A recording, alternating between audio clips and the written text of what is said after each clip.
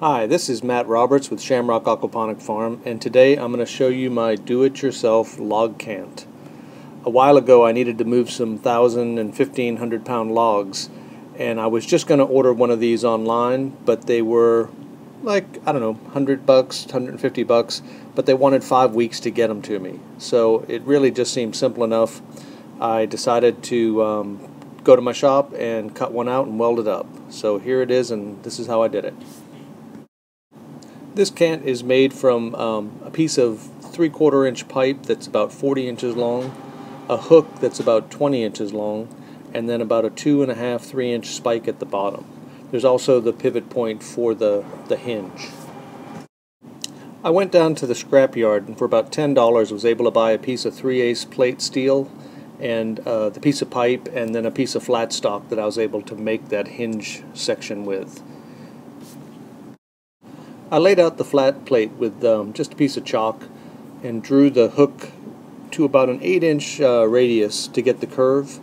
The important thing with the hook is that the point be parallel to the long arm. You want that point aimed in the same direction as the long arm.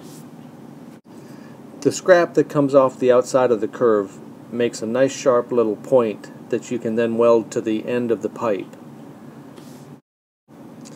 Once all the pieces were cut, I just ground them smooth on my grind wheel and then got ready to assemble. You can't see it too well in this shot, but the small point that's on the end of the pipe, I actually made a notch in that pipe, so then it goes into that pipe and I was able to weld it on both sides to make it really strong.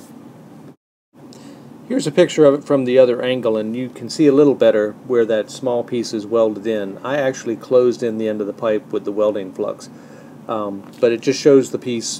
Everything is welded, everything is ground down, it's ready for paint. Here it is, finished, painted, ready to go.